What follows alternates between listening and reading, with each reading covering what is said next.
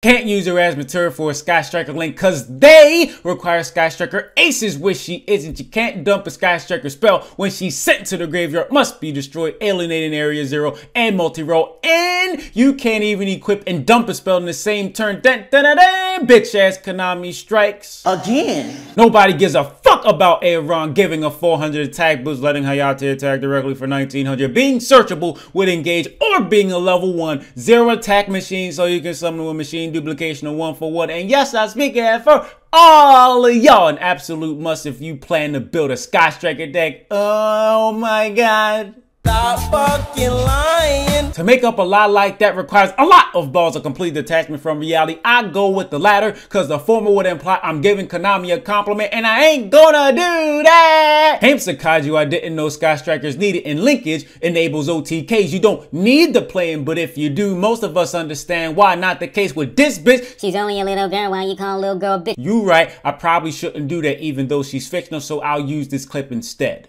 Nigga, you's a bitch! She's fucking terrible, but also a V-Drum promo, so it doesn't really matter if when she gets imported. How the hell do you make a Sky Striker card worse than Vector Blast when you don't have 3 or more spells in your graveyard? It's almost like Konami went on a personal mission and went out their way to make her so fucking terrible. Well, mission accomplished, bitches.